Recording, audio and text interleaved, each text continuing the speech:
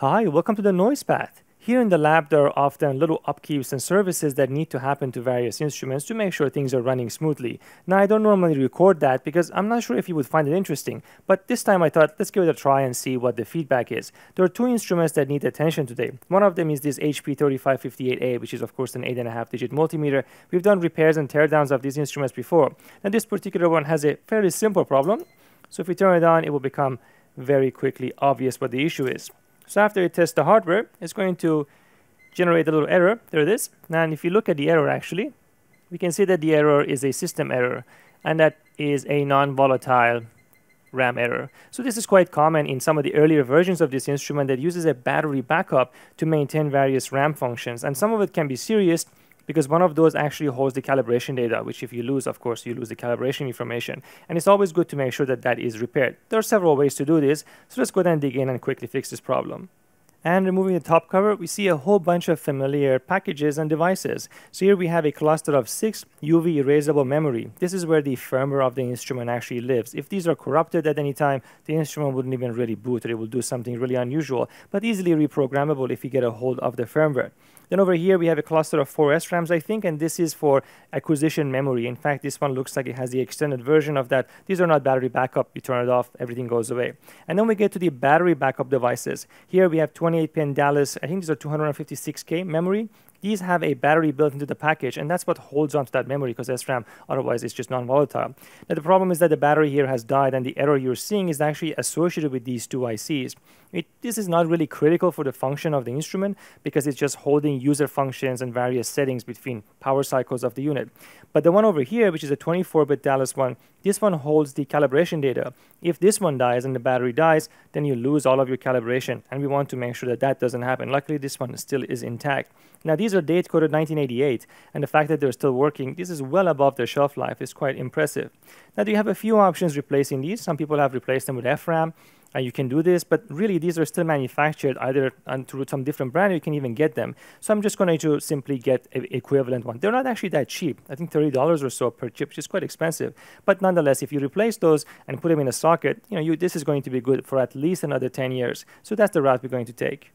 And we've taken out all of the battery backup memory. You can see the one that has the calibration. I've put it into a USB Universal Programmer. It allows me to extract the content.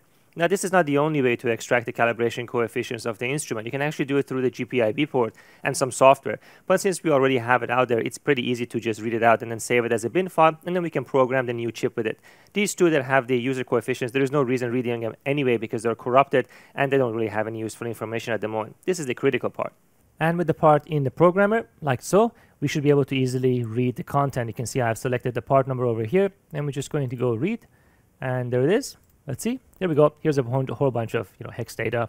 That is the calibration coefficients, and that is the majority of the chip is actually occupied by that. That's it. Now we save this into a bin file, and we can reprogram the next part, and then we're back in business. So everything is now socketed. These two new SRAMs with the battery backup have solved the initial startup problem, as we will see, and we're going to download the content of this into a new one, and then if everything is up and running, we'll do an ACAL and a quick verification. All right, all back together now. Let's see if that error is gone. Testing hardware, and there it is, pretty good. So we'll let it warm up and we'll run an ACAL, and then I'm going to test it against a reference. Now, just a really quick performance check. This is not even a very good cable for this, but nonetheless, we can just quickly make sure everything is working. This is set to 1 volt, and look at that, that's a lot of zeros. Let's try 5 volt over here. Here is 5 volt, and there it is, looks pretty good as well. And 10 volt, that should also be very good. And I think this goes to 100 volts.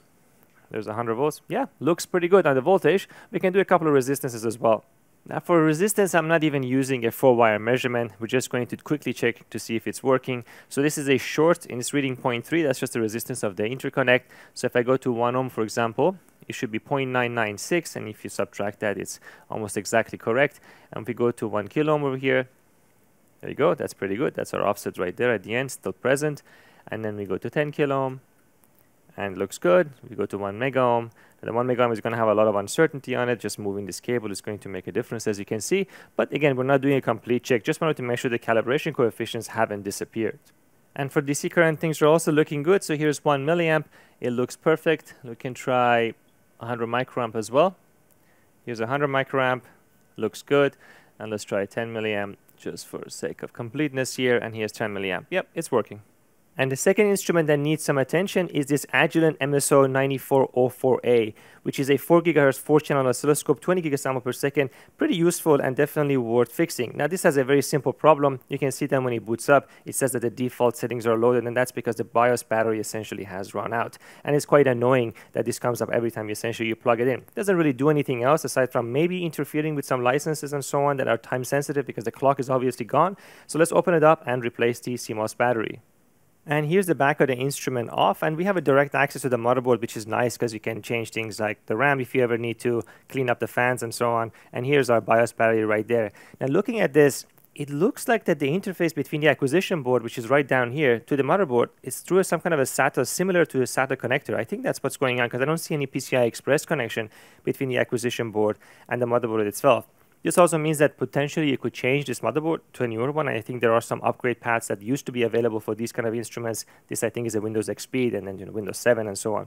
And then look at these power cables, two huge power cables coming from the main power supply into the acquisition board. All the power comes from there. It's a little messy in terms of cable management, but really what they've done is that they've completely separated the PC from the acquisition, which is a very common thing nowadays because then you can engineer them separately. You just treat this like a regular computer. You can run Linux, you can run Windows, most of the time Windows in these instruments. So it should be no issue. Let's remove the battery over there, make sure it's really empty, and then replace it.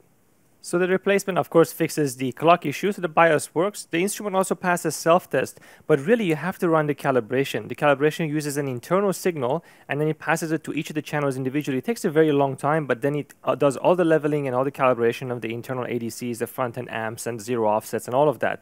And that's pretty critical, because if anything goes wrong in that, let's say something is outside of range, you'll know that something is wrong with the acquisition or the front-end. So let's run that next. So it looks like that this thing has not had this calibration routine ran since 2010. That's quite a long time ago. And now this is not because of the BIOS battery. The BIOS actually defaults to 2006. So this is an instrument is actually older than that. So yeah, so we're going to have to run that and see what happens. There's also a timescale cal. I'm not sure if I'm going to do that. Let's see what it asks for.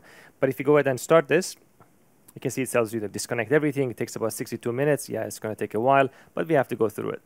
Well, it looks like we get the option pretty early on. So we can do the standard calibration, which is all the amplitude cals. And then we can do the standard plus timescale. And that's going to require an accurate 10 megahertz source, or just do a standard and then reset the timescale to factory setting. Well, since we're going through all this trouble, we may as well try the standard plus time, because I'm sure I can get one of the rubidium standards and then give ourselves a 10 megahertz reference. And that should be pretty good for this. So let's go with that. Select that, and then it's going to go through it. It's going to also require this cable that comes with these instruments. It's a fairly good cable, good quality cable to connect the auxiliary to the individual channels for the amplitude calibration, and it's going to ask you when to connect that to the front panel. So now in this step, the instrument is asking for a 10 megahertz accurate reference. So I have a warmed up rubidium source over here. We've used this on the lab for several other kind of applications before, and the 10 megahertz directly going into channel 1. What it's going to do is going to measure that against its own internal reference essentially, and then it's going to calibrate until they match, and then it's going to record those calibration coefficients for the OCSO that's in here, and it's going to match the rubidium, which is going to be a 10 megahertz reference. And the last step of the calibration is on the digital channel. This is particularly annoying because this little adapter over here, as shown in this picture, tends to get lost, and then you will not really be able to directly connect this. You have to hack something together. But luckily I have that here, so we should be able to do this final calibration step as well. And there we go, successful, everything including the time scale. We close that, turn all the channels on, and it should be fully functional. There you go, miss channel 2. There it is, pretty nice. And there you have it. I hope you enjoyed this quick lab upkeep video. If you like these kind of things, let me know in the comment section, and depending on how this video does, I'll decide perhaps to do more of these little quick maintenances around the lab. I'll see you next time.